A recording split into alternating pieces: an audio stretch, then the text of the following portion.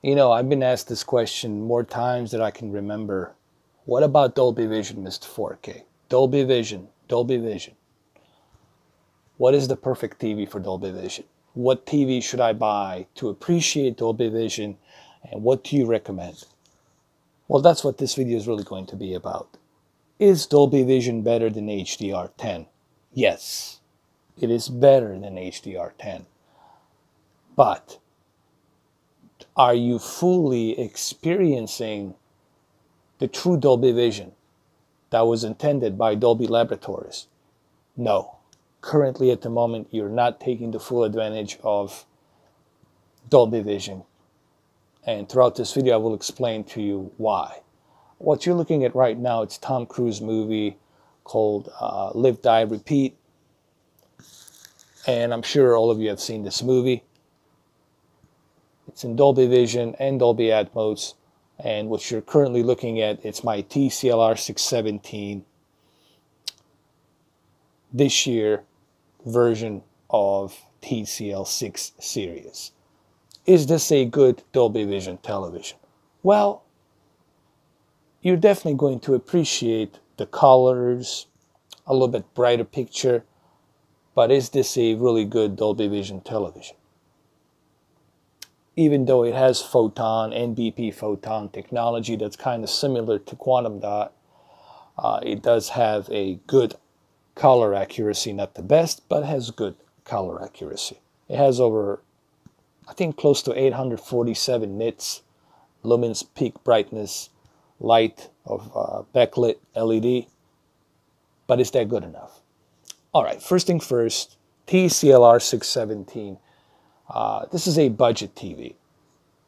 I want everybody to understand something. When they go shop for a TV this holiday season or whenever you decide to buy it, you have to remember something.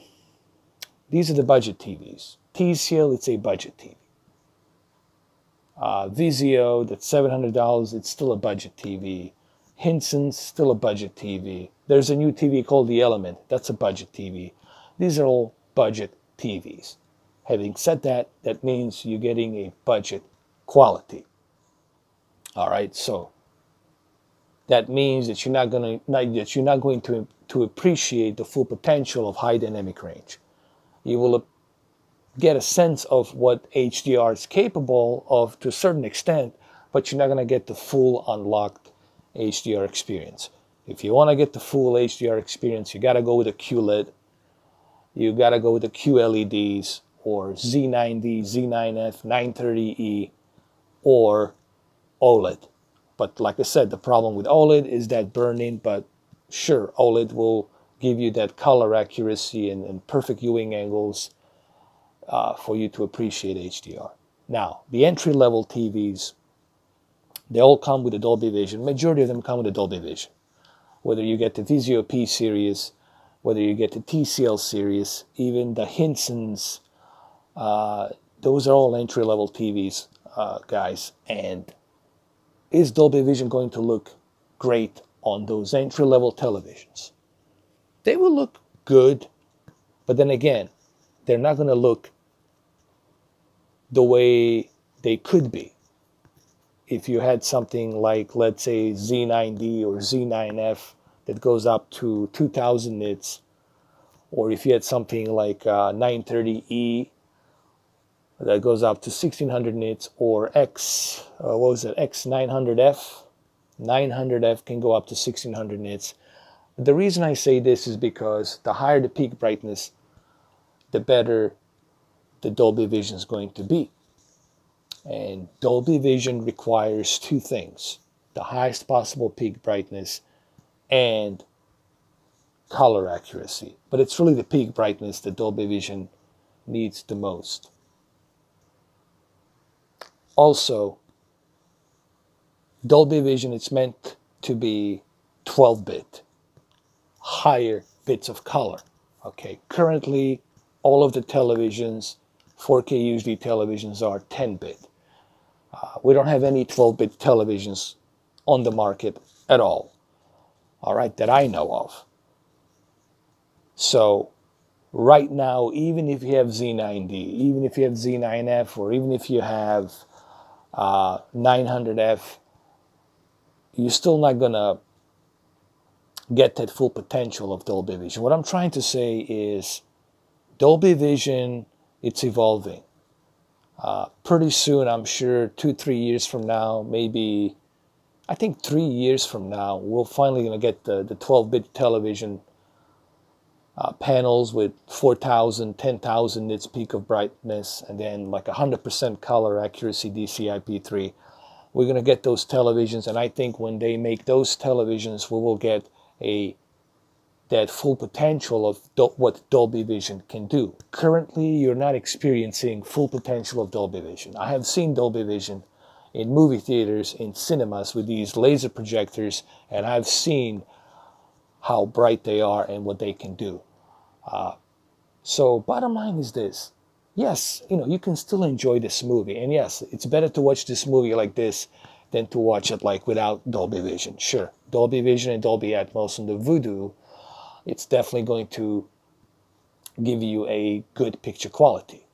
But if you're watching it on TCL, on a budget TV like this is only 840 nits. This TV cannot go any brighter than 840 nits.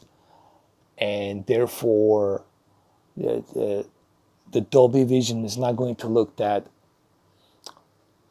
eye candy popping, like it would, for example, let's say, for example, if QLED had Dolby Vision. My only complaint about QLED televisions is the fact that it doesn't have Dolby Vision. I always felt the Q9FN or Q8FN, those two televisions, would be a perfect candidates for Dolby Vision. Honestly, I think you would get a really good Dolby Vision experience if Samsung had included Dolby Vision. Maybe they'll do it next year. We'll see. So the question remains, okay, Mr. 4K upscaler, so what do you suggest? Well, what I suggest is, if you can't afford these high-end TVs, and I understand if you can't, look, TCL will still give you some idea on what the Dolby Vision can actually do, even on a budget TV. Because you will appreciate the brighter colors, the brighter image. However, you will not get the full potential of what Dolby Vision can do. It's what I'm trying to say is you're not getting the full Dolby Vision experience that was meant to be seen, okay? You're getting kind of washed down version of the Dolby Vision. All right, well, that's because it's a budget TV. So what I want people to understand is this, and I think this is the whole point of this video. Just because it has a Dolby Vision logo on that TV, it doesn't mean that all of a sudden, magically, your picture quality is going to improve, that magically everything's going to just start happening. And no, that's not how it works. The Dolby Vision needs a panel to feed on. It needs a panel that it's capable of higher peak brightness, that has a much better contrast ratio, full real local dimming, and of course color gamut. The much better the color gamut, the better the Dolby Vision. Now, sure, OLED will give you that, a little bit of that with the color accuracy. Z9D, Z9F will do that as well. But with these budget TVs, entry-level TVs, don't expect too much. So, like I said, Dolby Vision, it's still evolving. We're not there yet when it comes to Dolby Vision televisions. We're not getting the full potential of what the Dolby Vision can do. And I just want people to understand that Dolby Vision, it's something that's evolving, and it will take a lot of time before we see 12-bit televisions with 4,000 nits and 10,000 nits. Well, there you have it. Thank you guys for watching. Appreciate it.